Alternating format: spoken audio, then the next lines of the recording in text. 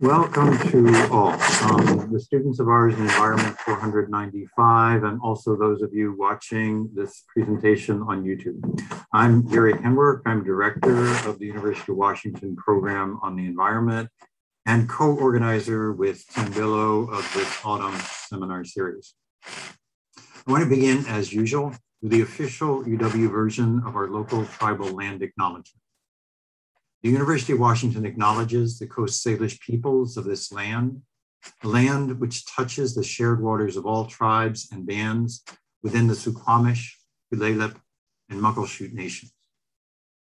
And I want to underscore how much value our fall visiting speakers have had in teaching us how to assess the weight and impact of those words. Having Jessica Hernandez as our guest today is an especially timely occurrence. Her work touches in many ways on almost all of the issues we've taken up this quarter. The range of activities, as we've listed them in her biography online, is awe-inspiring. I'm particularly drawn by the focus in her work on climate change, the background issue for pretty much every environmental debate and decision we're likely to confront in the course of this century, and also very much interested in the international dimensions of her work.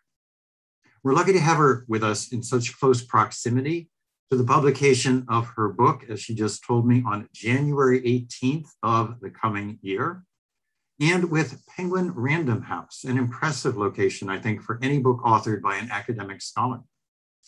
They depict her succinctly on their website as a Maya Ch'orti and Zapotec environmental scientist and founder of the environmental agency Piña Soul. Her book, Fresh Banana Leaves, as they say, introduces and contextualizes indigenous environmental knowledge and proposes a vision of land stewardship that heals rather than displaces, that generates rather than destroys. So with great pleasure, please join me in welcoming Jessica Hernandez tonight. Thank you for the introduction. So, buen deo padichi biguri. My name is Dr. Jessica Hernandez, and today I have the honor of giving the presentation. So, my presentation will be entitled Indigenous Science Within the Environmental Sciences.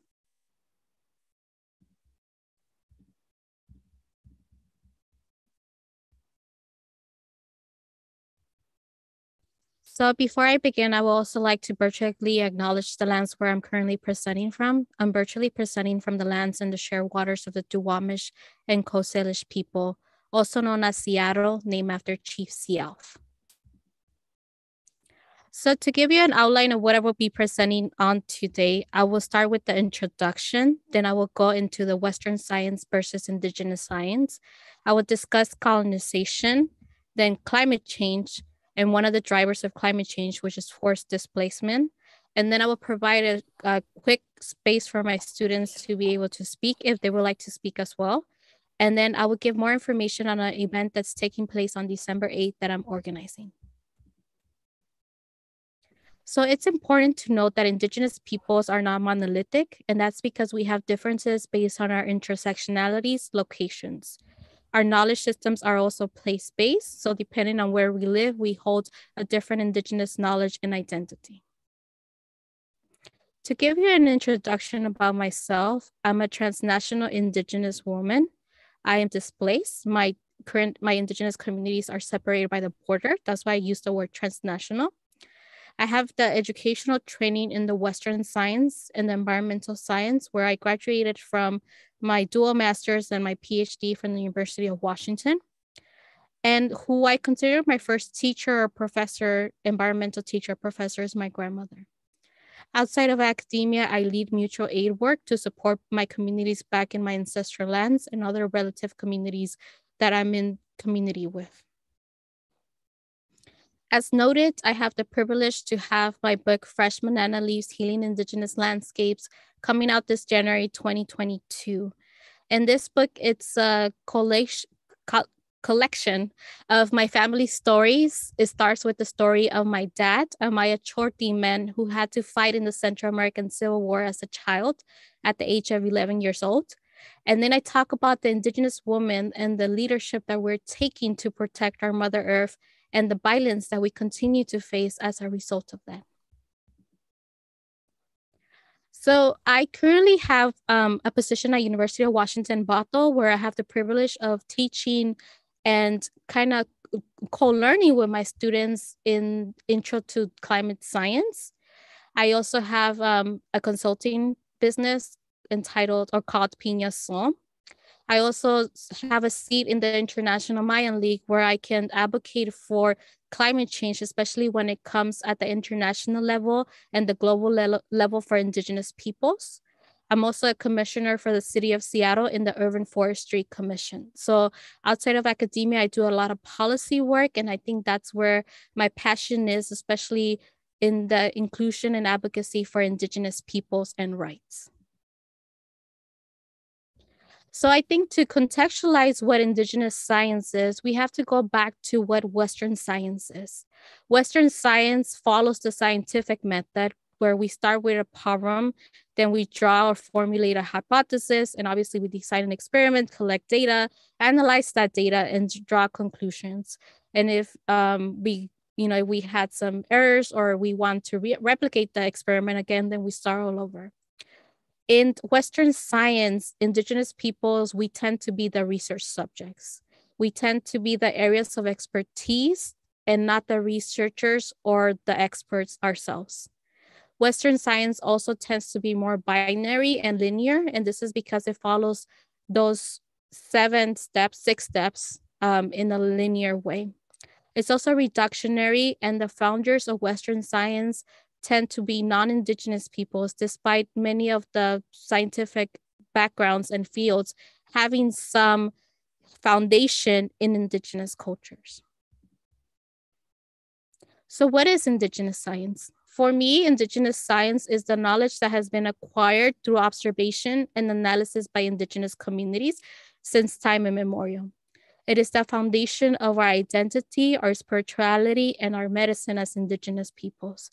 Unlike Western science, it tends to be more holistic because we connect it to ourselves, our spirits, our medicine, and then we connect it to our natural world. As you can see in these diagrams, Indigenous science tends to be more holistic, and this is why I call Western science reductionary and linear.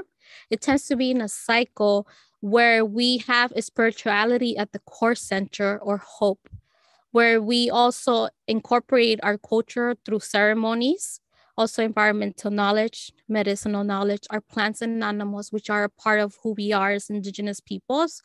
And with Indigenous science, we also integrate Western science tools. So as I mentioned, because as Indigenous peoples, we tend to have a stronger connection with humans and nature, it's a part of our identity, and thus it's a part of our Indigenous science. And it's also important to situate our historical accounts with colonization, especially when speaking about Indigenous science and peoples. So this is a quote my grandmother will always share with me. They settlers had the Bibles and we had the land. We closed our eyes and ended up with their Bibles while they stole our lands. And this is one of the quotes that embody my book, Fresh Banana Leaves. And like as I mentioned at the beginning of this presentation, my grandmother is my first environmental teacher and professor. So I wanted to honor her memory, especially the knowledge that she was able to pass down to me, the Indigenous science that she was able to pass down to me since a young age. We know that colonization started with manifest destiny. And for those who don't know what manifest destiny is, it's a phrase that was coined in 1845 that it basically gave the United States the idea and the right by God to advocate, to expand its dominion and spread democracy and capitalism across the entire North American continent. Manifest destiny was the belief that fueled colonization, especially of Western United States. And of course, that includes the state of Washington. When we talk about Indigenous communities, it's important to mention that they are the original stewards and caretakers of our land. They have been environmentally responsible for our land since time immemorial, yet when colonization was introduced, we had to fight against capitalism and also colonialism.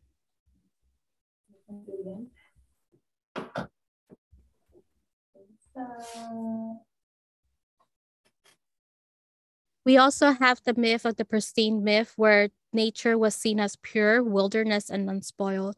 And this is one of the ideologies that Manifest Destiny also introduced as we continue to get our land stolen and colonization spreading across the Americas. Something that I wanted to mention is also the stereotype of the ecological noble savage. And I think that it's important for me as an Indigenous woman in the Indigenous, in the environmental sciences to also share what the stereotype is. The stereotype is how Indigenous peoples were portrayed during colonization, where we were kind of pictured or kind of depicted as these mystical creatures that were in tune with nature. However, we know that due to climate change, displacement, colonization, a lot of Indigenous peoples have kind of fractured that relationship they have with their environments. So I think that as an Indigenous scientist, it's a balance that I have to walk with, right? Because, I am an Indigenous scientist. I have the persona and the identity of one. And then there is the stereotype that actually harms and creates more violence against our communities. And as you can see here, this is a campaign that was founded in the United States, I think in the 1960s, that portray America as beautiful. And this was like a portrayer of the stereotype of the ecological noble savage, where, there was an Italian actor playing an Indigenous man who was crying as he witnessed the rivers being polluted. And another concept that I have taught my students is like someone trained in the Western sciences as an Indigenous woman, we tend to see our world through this term coined as two-eye seeing. And two-eye seeing is just a pathway in which, as Indigenous peoples who have Western education, especially in the sciences, we hold our Western knowledge and ways of knowing, and we also carry the other lens that our identities also portray in us, and that's the Indigenous knowledge and way of knowing. So Indigenous knowledge, of course, relates to traditional ecological knowledge or other terms that Indigenous peoples prefer to use. So my perspective as an Indigenous scientist is that I see our Indigenous way of life, or the Indigenous science, as I like to refer to it, as healing our Mother Earth. We know that through the Western ways of life and also colonization, many extractive methods that were harming our earth and desecrating our lands were introduced. And I like to use this picture because it shows the reverse of Manifest Destiny. And this kind of portrays what, as Indigenous peoples, the movements and the resistant and the peaceful movements that we're leading to protect our Mother Earth, to kind of reverse what Western ways of life and living kind of introduced. And we know that through colonization, we got the concept of energy introduced as well, where extractive energy, where fossil fuel burnings became something that our societies became heavily dependent on, which is desecrating our lands and, of course, leading to climate change. And that's my next topic, climate change. So we know that the global average temperatures of our Earth is rapidly increasing. And despite that, every year, the United Nations and the global leaders meet to try to mitigate these impacts. However, we're seeing how those annual meetings are failing us because, as we see in this graph, every year, the global average temperature is increasing. And as we know, that's a result of the increase in greenhouse gases and how they basically cycle through our environment, through the greenhouse effect, and ultimately result in the increased temperatures of our globe. We also see how there's no slowing down in the global warming. So what I wanted to portray was how Western science is already telling us that our climate change is happening, but yet we still have people who don't believe in climate science or who deny that climate science is human caused. And when we talk about climate change and Indigenous peoples, I wanted to kind of highlight the 5 inequities that we face as Indigenous peoples when it comes to climate change. The first inequity is that degree of responsibility for climate change. We tend to be more responsible for the climate change impacts despite not being the ones that are emitting the most greenhouse gases. The second inequity is the impact of climate change in the global south. So as being a part of the global north, most of the countries that emit the most greenhouse gases are developed nations. And we see how As a result, we're impacting the global south because climate change impacts are drastically impacting those communities. We see that through the increase of natural disasters that the global south is facing. And then we see how those natural disasters are driving many communities away from their lands. So as a result, when it comes to kind of accepting climate refugees, we tend to use policies that criminalize that forced displacement, despite our country being responsible for many people being driven out of their communities. The third inequity is the ability and capacity to deal with the climate change, with the impacts of climate change. We know that, going back to inequity one, we have the highest responsibility as Indigenous peoples. Yet when it comes to mitigating or adapting to climate change impacts, we don't have the capacity or the ability because we're limited on resources. Inequity four, we also see the intergenerational impacts of climate change. And that's because we see how our cultures are being fractured because of the environmental impacts that our Indigenous communities are facing, especially as climate change impacts are exacerbating most of those disparities. We witnessed how the pandemic kind of amplified those disparities that already existed among Indigenous communities. And I hope that that was a wake-up call for all of us. Inequity five is the gender disparities of climate change.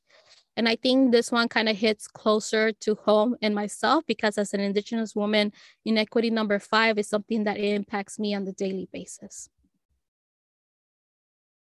As this has been noted in many reports, such as ADESA, Indigenous peoples and the role they may play in combating climate change are rarely considered in public discourses on climate change.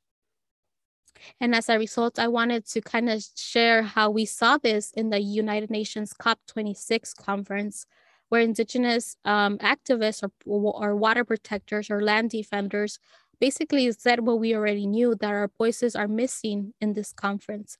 We saw how this conference kind of had a lack of Indigenous peoples, despite us being in the frontline communities for climate justice, environmental justice.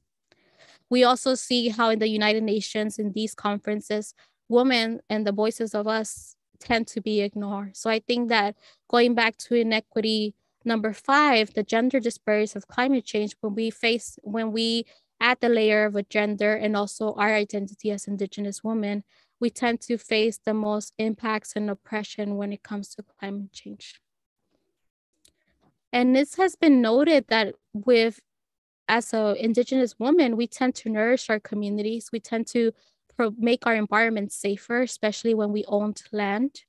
We tend to kind of benefit our communities through our healthy lifeways and also the nurture in nature. We tend to make our communities more resilient. We tend to increase our education and make our communities more prosperous.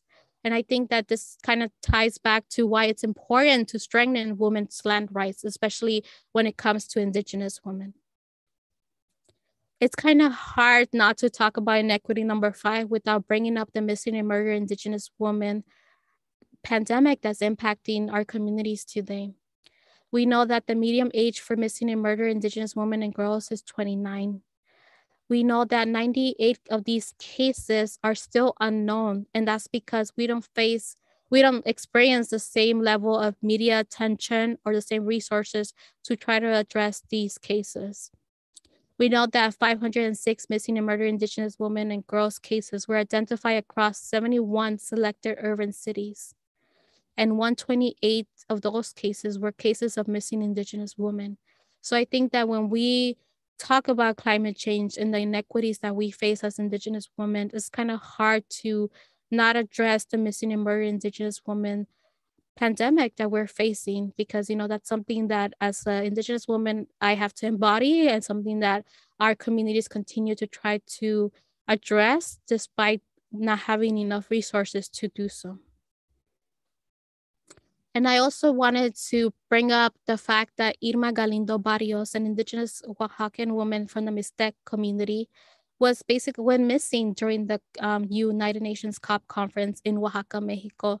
So I think that this shows how, as Indigenous women, when we tend to be outspoken, when we tend to advocate for the protection of our Mother Earth, our land, in this case, in Irma's case, for her sacred forest, we face most of the violence. We face that layer that ends up resulting in us going missing.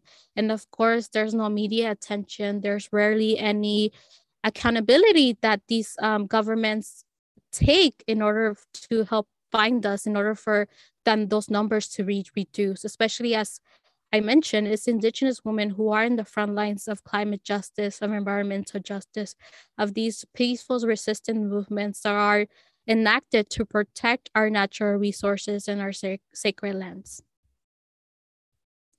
And now I'm going to connect climate change and those inequities to my community. And I'm going to kind of do that with one of the driving factors of climate change, which is forced displacement and climate refugees. So I am a part of a Maya nation, the Maya Ch'orti Nation, and it's important to mention that there are 31 different Maya nations across Central America, south of Mexico, across the Americas.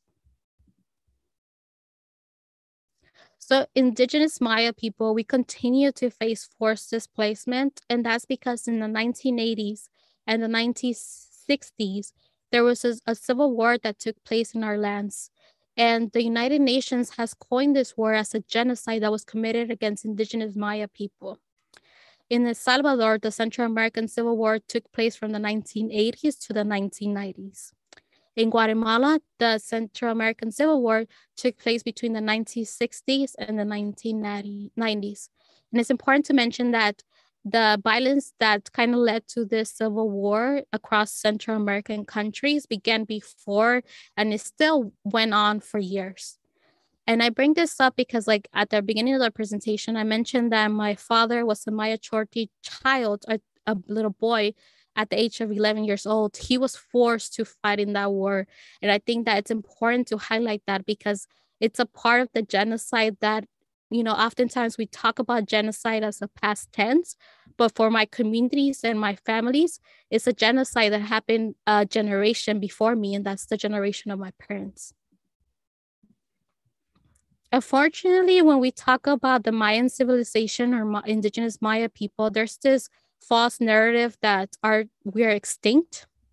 And that's because in archaeology, the classic Maya collapse kind of and the decline of the Mayan civilization kind of created this narrative that as Mayan people, we're extinct, right? So when we're trying to advocate for our rights, especially in the United Nations or in the international kind of environments and spaces, we have to kind of start from square one, where we have to teach people that we're actually not extinct, right? We still speak our Maya languages. As I mentioned, there's over 31 Mayan communities and nations that across the Americas. And I think that because of this historical account that continues to portray the Mayan civilization as extinct, when we are advocating for our rights as Indigenous Maya people, we kind of have to kind of re-educate people, starting with the fact that we're still alive, right? And I think that tends to happen with a lot of Indigenous communities because there's still that lack of knowledge that as Indigenous peoples, we're not kind of something from the past. We are still in the present, and we will still continue to be in the future on this earth. When we talk about Indigenous Maya people in Guatemala in 2010, that's when they adapted the Indigenous rights into their constitution. So we're talking about 11 years ago. In El Salvador, the constitution was amended to recognize Indigenous peoples in 2014. And I think that this goes back to the fact that during the Central American Civil War, we faced a genocide, and the government doesn't want to take accountability or that responsibility of that genocide that was committed against our people. And we see that through the erasure of our indigeneity and Indigenous communities in both Guatemala and El Salvador, the two Central American countries that were hit the hardest with this civil war that took place in the Central American hemisphere. When we talk about Central America, it's also important to mention that a lot of our lands were stolen, and large pockets of our lands were sold through land grabs. And these land grabs went to corporations, agricultural corporations, that introduced plantations. We see how banana, despite it being an invasive species, kind of has become a relative, and that's how invasive species tend to adapt. And I think that an important teaching that I was taught by my elders is that in the environmental sciences, we tend to look at invasive species as weeds, as pests, right? We want to remove them. But my elders always reminded me that invasive species are displaced relatives. And that just shows the connection that as Indigenous peoples we have with our plants. So every time when I do restoration work and I have my students with me, I always remind them to ask the plants, even if they're invasive, for permission before removing that, because while they might not be our relatives to Indigenous peoples in Americas, they're someone's relatives. And I think it's important to honor that. We also see how the land grabs were sold to coffee plantations, to mango plantations, to avocado plantations. So everything that you can think of that comes from Latin America is basically being grown on Indigenous lands that were stolen and sold to these international corporations through land grabs. So one of the terms that I coined throughout my career and also my research is eco-colonialism. And what does eco-colonialism mean?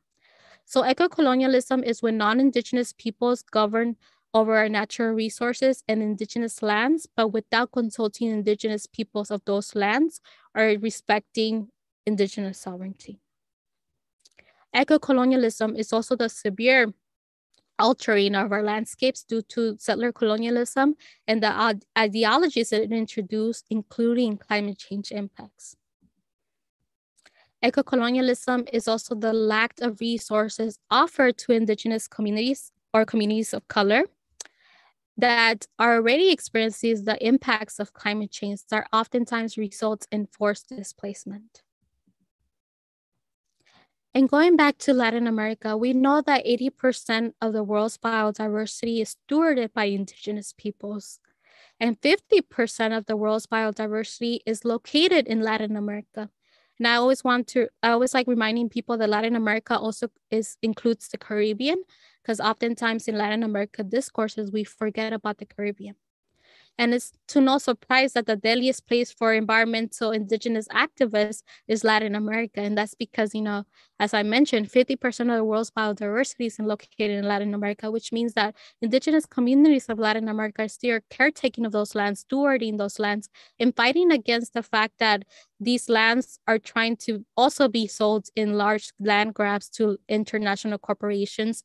These lands are being facing deforestation, as we see in the Amazon, because they're trying to sell the lands through land grabs to cattle farming. And I think that, when I go back to the reality that as a transnational Indigenous woman whose Indigenous community also comes from Central America, which is in Latin America, it's kind of hard to talk about the work that I do without acknowledging the fact that, my paternal ancestral lands in Latin America are also considered the deadliest place for environmental activists. So when we talk about climate refugees, we had to also kind of point at the reality that vulnerable people living in some of the most fragile and conflict-affected countries are often disproportionately impacted by climate change impacts. Climate refugees, or as sometimes it's coined as climate migrants, are basically environmental migrants who were forced to flee due to a sudden or gradual alteration in the natural environments. And this tends to happen when they face natural disasters that forcefully displace many people, especially as their natural disasters tend to kind of amplify or exacerbate the disparities that already exist among Indigenous communities. As we know, there are over 272 million migrants in the world, and 25.9 million were forcefully displaced or are refugees. We see how also when we talk about displacement, 143 million people are internally displaced. And internally displaced just means that they're displaced within their country. Like many rural communities where Indigenous people live are forced to live, kind of displace or relocate to cities or major cities, especially as they continue to face climate change impacts. And in this diagram, we see that 18.8 million of people are displaced because of natural disaster related incidents that happened. And 200 million to a billion of total migrants is due to climate change. And it's going to continue increasing to a billion by 2050. So one of the things that I like to always ask the audience is like, how do we, like, what kind of, in a way, how are we seeing the United States kind of treat climate refugees, especially as people are displaced to the United States? And we know that there are many factors of mobility that are impacting Indigenous peoples. And those factors include political, economic, cultural, environmental, and social. And that continues to kind of impact the vulnerability and capacity that as Indigenous peoples we have. And I think that the driving factor of those five factors of mobility are as a result of climate change. And we often hear how, you know, refugees or migrants are kind of benefiting, right, or stealing jobs. But it's also important to mention that, well, there are opportunities that are granted to people who are facing climate change impacts or were forcefully displaced.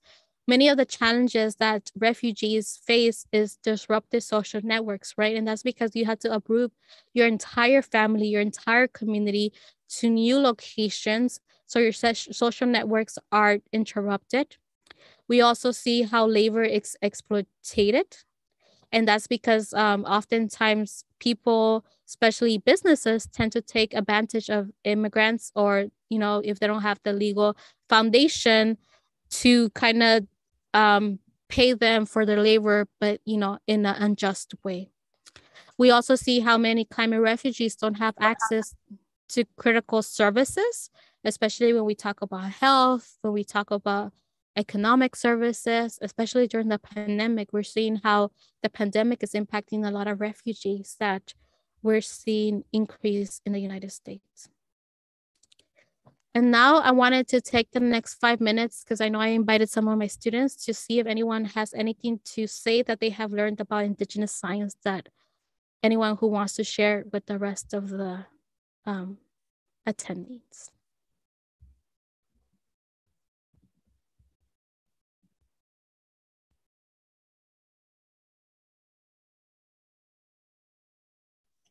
I'll go ahead and say something. I think this class has been very helpful to me in connecting what I've learned through Western sciences to the concept of like how knowledge, and especially in Indigenous communities, is passed on, and how important that knowledge is to like accept in Western sciences, because they earned it through many years of just existing and being in those locations. So I think it's very important, and that's something that I've learned. It's very important to consider that knowledge as well. Thank you, Santi. Anybody else wants to share what they have learned about Indigenous science? I just wanted to say, I really didn't have a lot of knowledge about Indigenous science before taking the class, and I've just learned so much about like Indigenous sciences and just the concept of two-eyed seeing and climate justice overall. And kind of like Santi was saying, like it's something that we have to accept within like Western science, because that knowledge is so important in control, like I guess controlling climate change and like going about that issue. So I've just learned so much, and I truly think like it is very interesting and something that we have to learn about. So yeah. Thank you, Glenn. And I see Alex, I see your hand. Yeah, I was just gonna add on to what Santi and Blaine said, just kind of like that, accepting that they're both like valid. And definitely what I learned about this class was more like climate injustices that happen, like especially with Indigenous peoples, African Americans, Hispanics, and all those other minorities. So that this class has definitely like taught me like about like being aware of like who's being affected by the climate.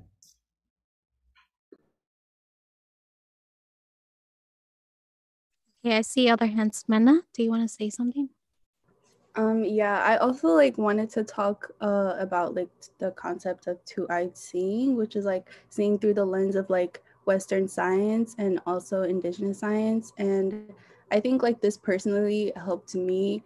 I obviously learned Western science my whole life, and then learning about Indigenous science helped me to understand Western science better, and to especially in terms of climate change, because I feel when you're just seeing through the Western science lens, you don't really understand the importance of climate change, but Indigenous science helps you understand why it's important to keep the balance of nature. And I think that if we want to make actual changes, it's really important to include this perception. Thank you, Mena. And I see Min. Yeah, I just wanted to add on to all the previous conversations. I was just going to say that before this class, I didn't really know anything about Indigenous knowledge or science in general, but I've learned that they have a very strong connection to their lands and just their ecosystem. And then this means that they get affected from the climate change a lot easier than us, where we're kind of away from just pure plantation/forest, or we don't really depend on the forest or whatever that's around us to survive. So yeah. Thank you. And I wanted to use this time to kind of pass the mic to my students, because I'm really proud of everything that they have learned, and also how they are becoming those climate justice advocates, right? Because I think it's always important for me personally to do that multi-directional learning, right? Where I'm not just teaching, I'm also learning from my students, and that's been an amazing group of students. And I kind of wanted to end my presentation with just giving you more information on an event that's happening on December 8th. So you want to learn more about how climate change is impacting and forcefully displacing Indigenous peoples. In December 8th, I can send both of your professors the information so that you can attend and learn more, because I think that it's important for us. And I think this is a great opportunity where you get to learn from different Indigenous voices and perspectives, and not just one. And that will be another kind of opportunity for everyone to attend an event and kind of see how displacement is talked, not just at the national level, but also the international level. So thank you for having me today. And I guess that's my entire presentation.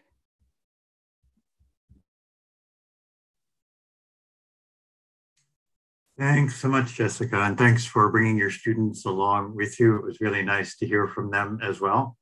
And respecting that, part of what I want to do is try to give first opportunity to our students here in the environment 495. If they have questions, there are two ways, of course, as always, to engage in the conversation. You can raise your hand and we will call on you, or if you just want to put a question in the chat, we can also field it that way. So let me give a little while just to see if anybody wants to jump in.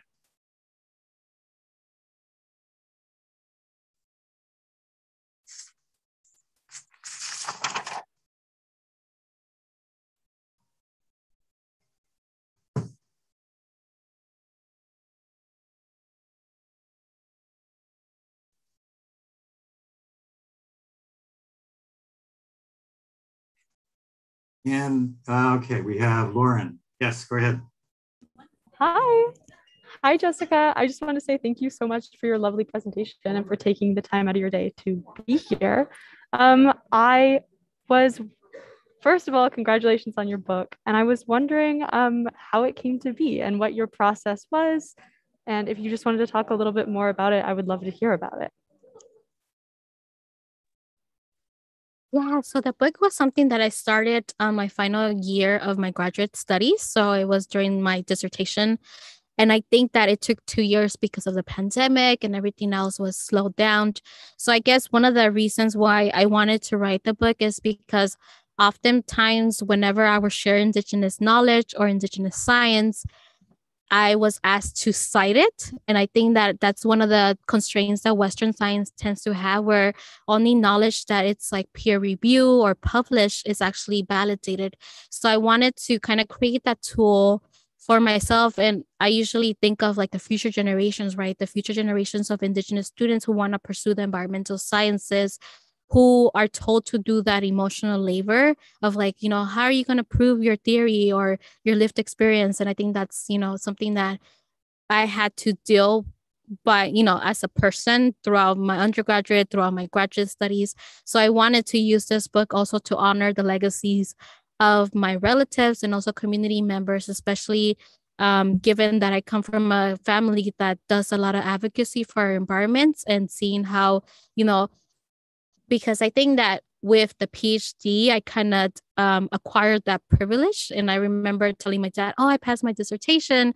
And then he just told me, instead of congratulating me, he was like, oh, now you have more responsibility to, for our communities. And I think that's one of the principles that as an Indigenous woman I embody. So I wanted to use that privilege to also elevate the voices of those people who are often not even left in the margins. We're left in the footnotes, right? Like Indigenous peoples, especially since not all of us have those Western degrees to validate our knowledge systems. So yeah, it was a healing process also because I got to interview my relatives, and I tend to always kind of teach sciences by kind of avoiding a lot of terminology. And if I do use terminology, I kind of define it. So it was a beautiful experience to write outside of the university press and do it with a publishing company that is not for academics specifically. Thank you for your question. Thank you.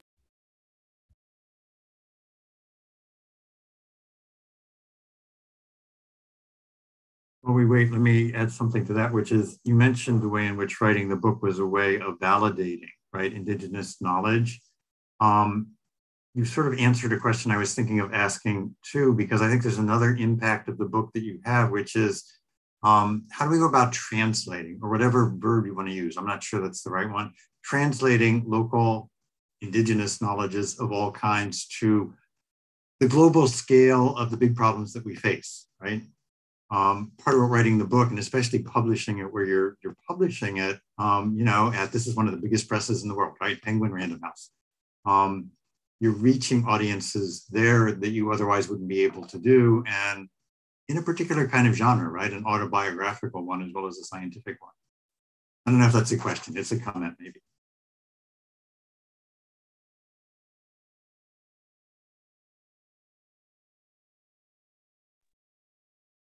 So that wasn't a question, right? Okay. No, sometimes I just, yeah, right. Continuation of thought, we'll call it that, okay?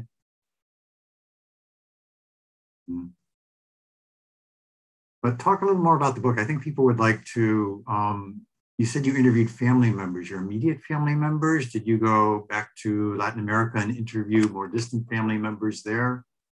How deeply did you reach in doing this?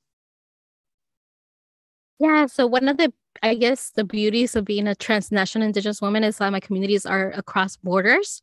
So one of the ways that I was able to gather their testimonies, because I think one of the reasons why I also opted to go outside of the university press is because I didn't want to summarize what they would tell me, but rather put it in quotations, right? Kind of publish their own testimonies so that I'm also not taking away their autonomy in telling their own stories. So through that publishing, I'm able to write quotation marks and kind of put it in a vignette form where their testimonies are included. And I think that that's one of the ways that I gathered their testimonies. Obviously, it was in our native languages, many other languages that I personally speak as well. And also, it wasn't just my relatives, it was also communities and nations that I'm in community with in terms of like who I know. And I think that hopefully this book also elevates the mutual aid that I have been co-leading outside of academia to help these Indigenous communities and relatives. And I think that, we use the word relatives a lot as Indigenous peoples, like they might not have to be directly blood related, but, if we know them, they're our relatives, to elevate their voices and also their movements. And I think that given that Latin America is one of the deadliest countries for Indigenous land protectors and right defenders, I wanted to kind of amplify that, especially in the indigeneity discourses, right? Because we tend to forget about indigenous people south of the border, despite it being, when we talk about indigeneity of the Americas, we only focus on the United States and Canada while forgetting Mexico, Central America, or in this case, the Caribbean, especially as we're seeing how climate change is displacing a lot of Caribbeans. And with the recent news, we see how the United States treats a lot of climate refugees. And a prime example that recently happened was how the United States treated our Haitian relatives when they were trying to seek asylum at the border. So yeah, it was kind of like elevating the indigeneity from south of the border that's often dismissed when we talk about indigeneity across the Americas.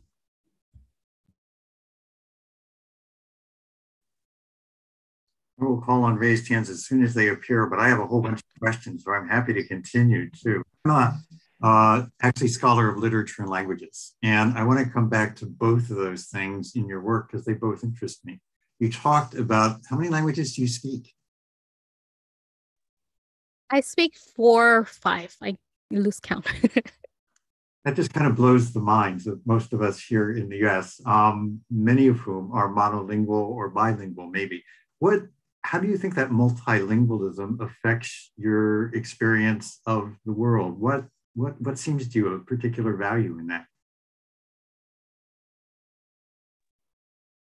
So I think that one of the benefits, and I think, it kind of made it harder for me to go through like K through 12, the educational system, especially when we talk about bilingual education, it's often tailored in English and Spanish. And as someone who, both of those languages are colonial to both of her communities, it kind of, and it's like the experience that a lot of indigenous peoples face. Like, for instance, if you come from Haiti, if you come from Central America, or, Barbados, you kind of are put in these bilingual systems. So I think that, coming through my K through 12, especially my K through 6, where, you're learning the language, it kind of made it a barrier because I had to, learn multiple languages to be in the bilingual education to begin with. And I think that as I grew up, it kind of taught me how to be a storyteller, how to be able to write. I think the best compliment that I get is like, oh, you're a great writer. But in my mind, I'm like, oh, okay, I don't know how, my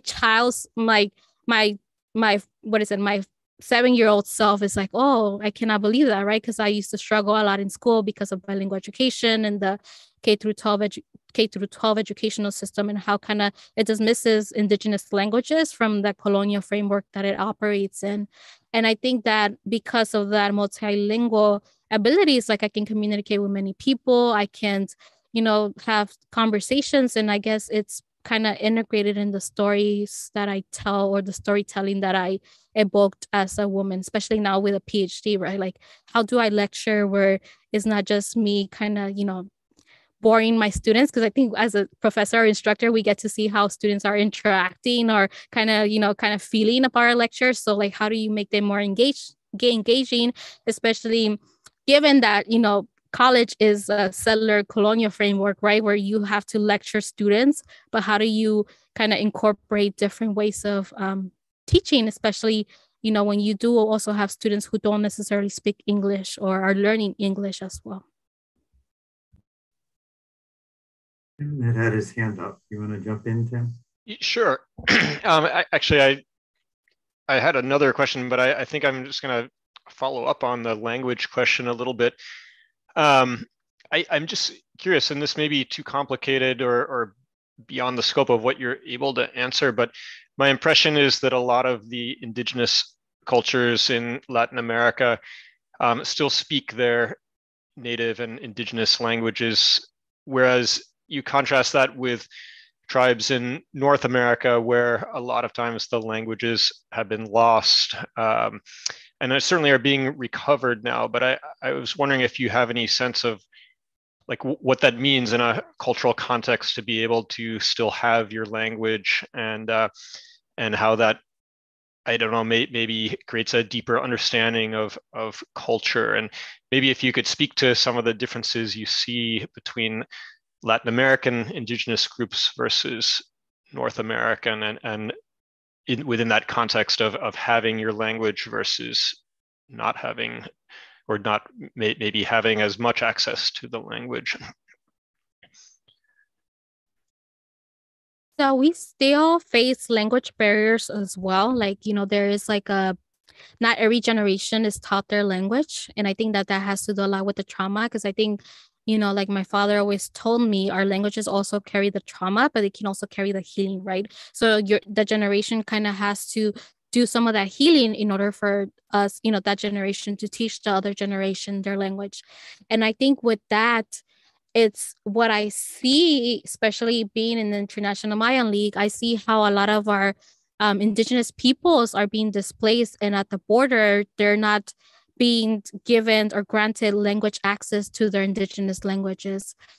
On December 8th, when we're having that event, it's actually the third death anniversary of Yakalinkal, an indigenous Maya Quechua young girl, 7 years old, died at the U.S. border custody because she was sick, and they gave her father a medical exam report in Spanish, and he did not speak Spanish. He spoke Maya Quechua, and as a result, he signed it.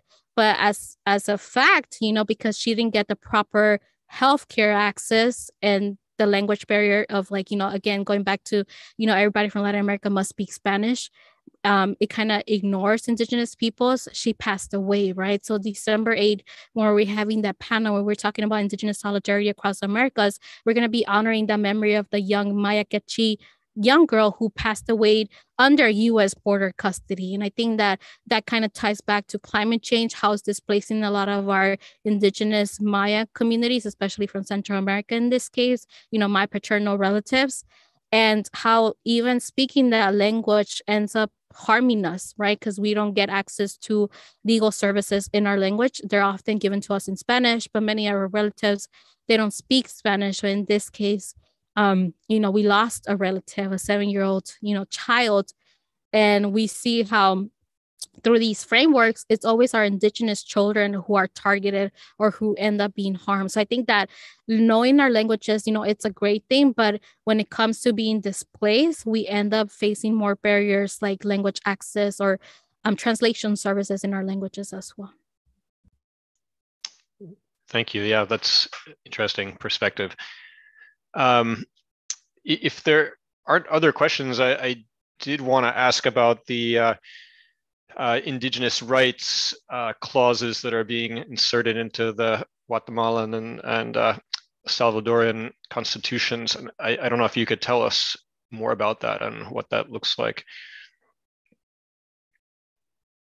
Yeah, so I think a lot of these things end up and like kind of being lip service where, you know, they're like, oh, we're recognizing indigenous peoples. But when it comes to, like, for instance, we're still facing those land grabs where our lands are being sold in, you know, hundreds of acres to these international corporations to make more plantations. And I think that as a result, you know, it's like it's kind of like the UNDRIP, right? The United Nations Declaration of Indigenous Peoples' Rights that, you know, the United Nations that globally should be, is adopted, but it's not really applied. And I think that, you know, it's just like, oh, we're recognizing you in these legal frameworks, but we're not really taking any action to support that recognition. So I think that in those documents in the Constitution, it's just recognizing us, is basically saying, oh, we have the rights to be sovereign, to be, you know, to have our rights as indigenous peoples, our rights to exist. But when it comes to even the disparities that we continue to face, especially our indigenous women, is still kind of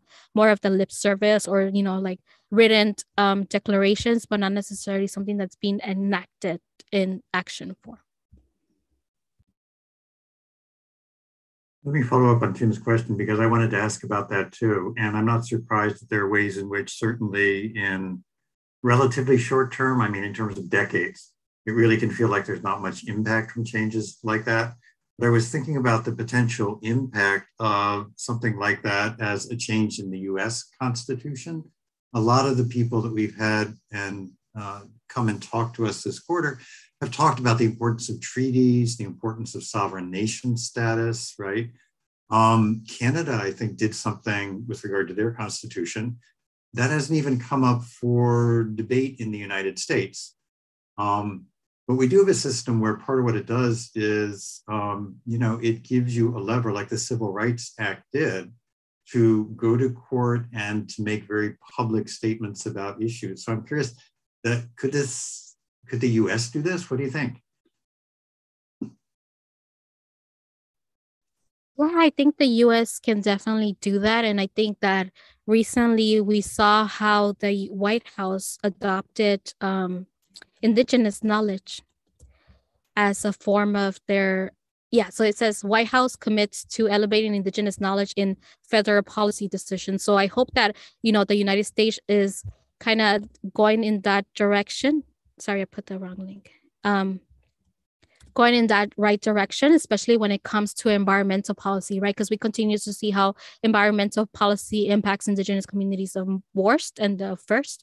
And hopefully, in the United States, hopefully this administration, especially being one of the first administration that has brought indigenous peoples into the cabinet, it starts to have formulating those discussions to also not just, provide that legal framework or that written text, but also take action into effect, especially as, many movements like the North Dakota Access Pipeline, we saw how that ended. We see how in Mauna Kea, the Kanaka Maoli are still fighting and protecting their sacred site from another, giant telescope being built. So hopefully we're moving in the right direction, but, it all depends on how we can work collectively, especially, it's policy, right? So there's always going to be opposing forces going against those policies.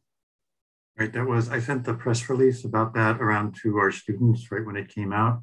But I want to, I think, underscore the way in which those sorts of policy statements and, about government policies and what they should do, those can change really quickly from one administration to the next, right? Constitutional rights are really embedded in a way, at least theoretically, in the US, that other statements of principle like that aren't.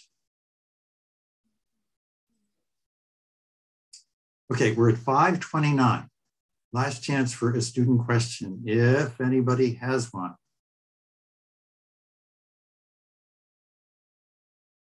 And if not, I'm going to suggest we all feel free to unmute and clap loudly if you want. Thank you so much, Jessica, for really giving you the perspective, which is really sort of filled out and expanded, right? The range of things that we're considering in this seminar in really, really productive ways, I think. You're more than welcome to stick around for a little bit. Students sometimes do stay in chat for a little bit afterwards, but anybody who's been teaching already today, you're absolutely free to depart at this moment as well. So anyway, thanks to everybody. Don't forget to post. As always, I will send some of those posts on to Jessica afterwards. They're from our Canvas site. So I'll let you know what a few of the students say.